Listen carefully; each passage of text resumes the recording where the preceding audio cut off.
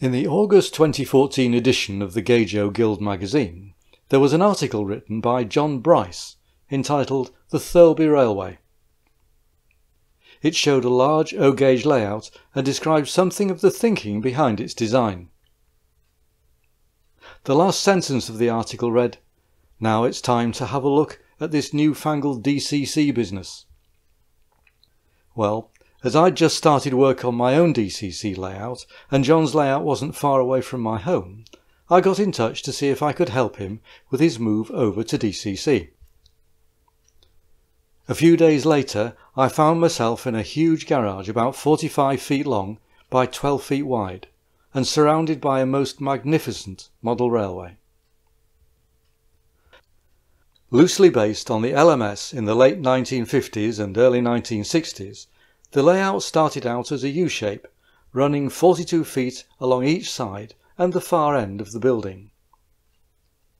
Priority was given to running reasonable length passenger trains, and it was soon found that a continuous loop was needed to let the trains stretch their legs.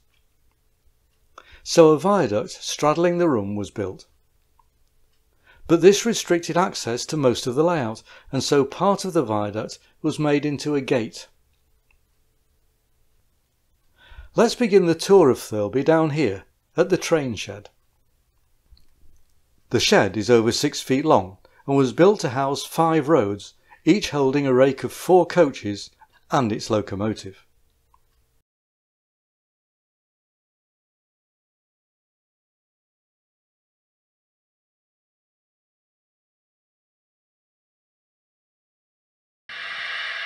Here we see the Royal Scot starting its journey.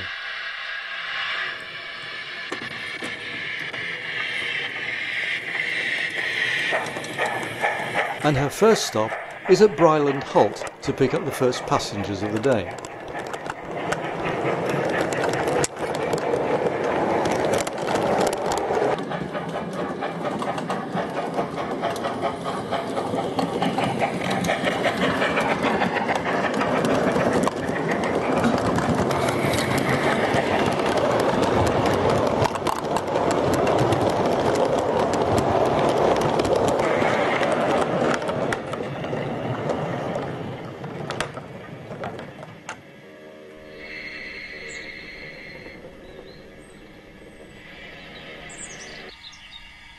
Bryland Halt is close to a small, partially disused quarry, which is mining limestone for onward shipment to Scunthorpe for steelmaking. It's also a convenient place to store wagons on unused tracks. Moving over to Thurlby Station, this is the busiest part of the layout, with trains running from Peterborough to Grantham and beyond, as well as local trains serving Bourne and Stamford. Here you can see Hereward the Wake on the Thames Clyde Express, and we also had visits from other famous locomotives.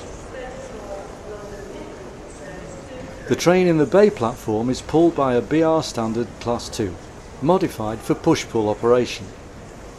It works a local service from Thurlby to Stamford. Over on platform 1 is a Class 37 about to take us on a full tour of the railway.